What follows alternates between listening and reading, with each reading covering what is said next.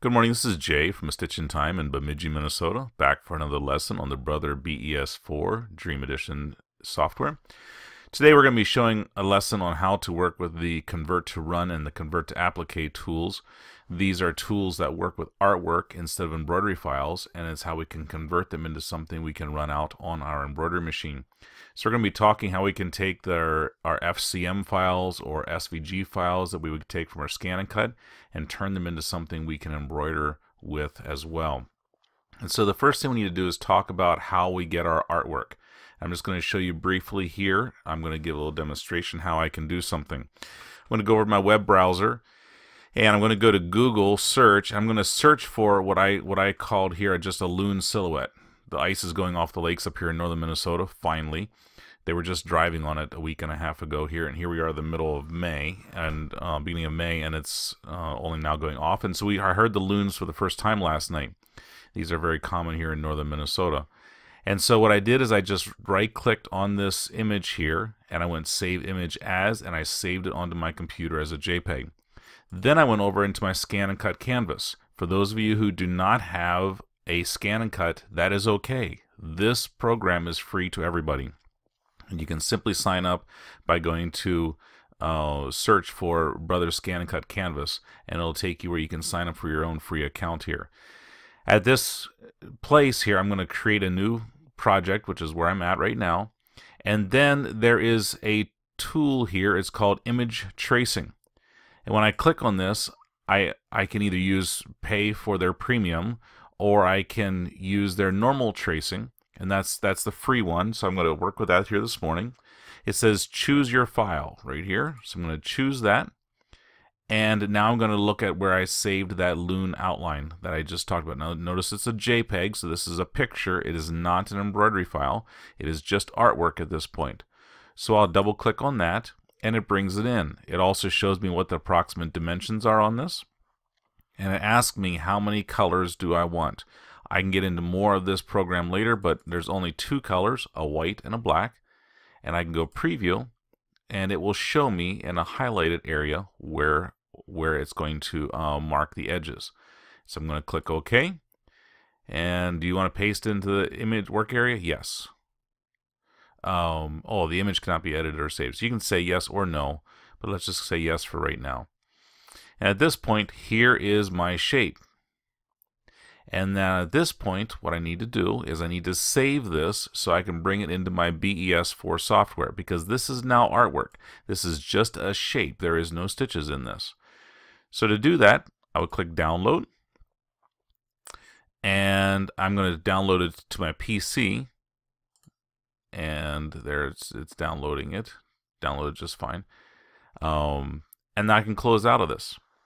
Now, in order to do this, I'm going to go back over here to my BES4 software, and I need to import that file. Now, when you're working with Scan and Cut Canvas, it's only going to download an FCM file. That's the native cut file for Brother Scan and Cut. You can also import SVG. And so if you go up here to the little blue, or the little brother icon up here at the top, and you go down here to import, this is showing you that you're importing artwork. And you can import either FCM or SVG. And so if you have SVG files you've picked up from some other place, you can import them as well. If someone has Adobe Illustrator or something like that, they can make those files for you. But I'm going to import FCM. I'm going to go to my loon that I had downloaded and saved and click Open. And there is my loon. Now again, I want you to notice on the left-hand side, if I open this up, it says this is artwork, and it's very important to keep your artwork and your stitches separate, or at least separate in your mind, so you know what it is. Because if I just tried to take this and save this onto a memory stick and plug it into my machine, it wouldn't do anything because it reads no stitches. This is only artwork. But to convert this to stitches, there's several ways we can do this. If I click on it, it selects it by giving me the handles, and I can then adjust this. Notice down the left-hand side here, bottom left-hand side, as I move this, it shows me what the scale is and what the current dimension is. So if I want this to be approximately 6 inches in width, I can bring it down to there, and it will scale my artwork. The nice thing about artwork is you can scale it as large or as small as you want without deforming it, and that is very important for enlarging or shrinking things. You want to always do it in artwork as get it as close as you can in artwork before you convert it into stitches or applique. Generally, I don't like to modify a design above 20%, so I can take it 20% larger, 20% smaller with embroidery stitches. But when you're in artwork, you can take it as far as you want. So that's why try and get the artwork as close to your ideal size as possible. So now this is about 6 inches wide by 3 inches tall, and now I'm going to go up here to the tools. Now if you this is your home tab, and so if you click on the tools, there is convert to applique. Now I have a few extra tools in here, and that's because I have the Power Pack installed. If you want to know more about Power Pack, there is you can give us a call, but that is an add-on for this program. So now I can simply convert to applique, and now it has turned this into applique. You can see that over here it now says applique, and if I expand this out, you can see that there's 3 colors. The first is a placement position, the second is a tack down, and the third is a satin stitch. And so it puts those in there all automatically. But on the right hand side here, as you can see, they did it in a satin stitch. I'm going to turn on my 3D so you can see it a little bit easier online. And if you notice that they did this in a satin stitch, well, maybe I don't necessarily want a satin stitch. Maybe I want to do something a little different. In the top right hand side here is where you have all of your applique adjustments that you can do here. And so if I change this, I can change it from a satin stitch to a blanket stitch and hit apply. And notice now it now has it converted into a blanket stitch. I can convert it into a motif stitch, and there's a whole bunch of different motifs here that you can use with it as well. And that will do it. Or I can also turn it into just a plain run stitch. And we're going to talk about this a little more later, but you can change it into a single run, a double run, or a bean stitch. And apply that, and now I just have simple straight stitches, straight running. That's how you would do your applique. But for the sake of the lesson this morning, we're going to go with a satin stitch and apply that so you can see this here. Your stitch length is how, when you're doing a running stitch, how long do you want that stitch length to be? And this is important if you're, depending on what type of fabric you're using, that it's not too close, that it cuts your fabric if you're using a vinyl or a film, something like that. But it's just how quick do you want to get around it, how firmly do you want to anchor that. If you are trimming your material in place, you know, you don't have a scan and cut, and so you're going to trim right around here, you want to leave this about 2.0 or even take it a little bit smaller, because that's going to hold the material much closer and tighter, and you don't have to worry about it fraying out. If you take this up to a 3, 3.5, as you trim around here with your scissors, you're going to end up with that fabric fraying out, and I have had customers where that has actually torn loose of it, and then it did not get firmly secured when they did the satin stitch around. So it's important that if you're going to be trimming it in place, leave this number fairly small. This is the width of your zigzag.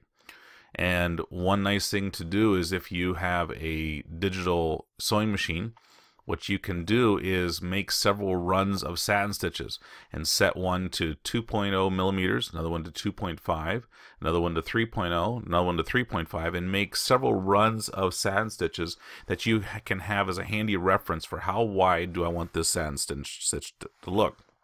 One of the things to keep in mind if you're doing a trim in place satin stitch, you need to keep this at least 3 millimeters. 3 millimeters is the absolute minimum, because you need to have enough to firmly secure the edge of that material. And then the density, this is 0.4 millimeters per stitch, and that's kind of a standard for satin stitch, but it may vary depending on what you're using for a base material, whether it be sweatshirt material or stuff like that. And then inset. What this is currently saying is 50% of this applique stitch is on top of the material, 50 of the applique material, The other 0.5% is out over the edge to anchor it to the sweatshirt, say we're doing it on. And the reason for 50% over is that if we trim right up against here, we're not going to be able to get quite right to the very edge, and so you need to have some extra stitch over there to grab that extra material that you have. That's why if you set your width too narrow, it's not going to cover up that little ragged edge there from us trimming it. This can also be changed if you have if you're doing a pre-cut, you know, like you're cutting this shape out over in the scan and cut, so you're actually going to cut this shape out of a material or vinyl or something like that, and you don't need to go over there that far. You can reduce this down, or you can increase this number so that it's going to be like, if I go to 75% and apply it, notice that my whole thing is going to get a little smaller because it is all shifted in a little bit more so there's only 25% hanging over that outside edge. And that's what you can do is if you're going to be pre-cutting it. But if you're not pre-cutting it, make sure that you keep this out.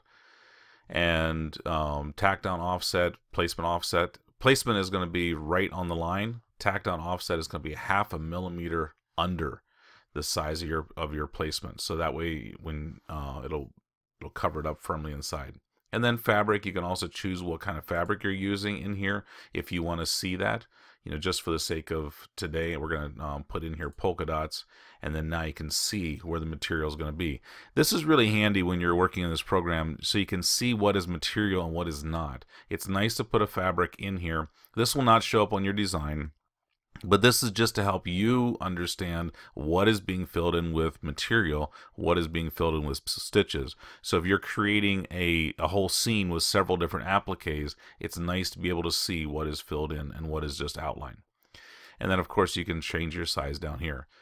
So that's how you, just a basic applique, that's how you would work there. But there's another function in this that is really nice. I'm going to open up a new tab here, and I'm going to go in to import, cancel out of here, go to import and FCM, and I'm going to go to my embroidery album. Bear with me here.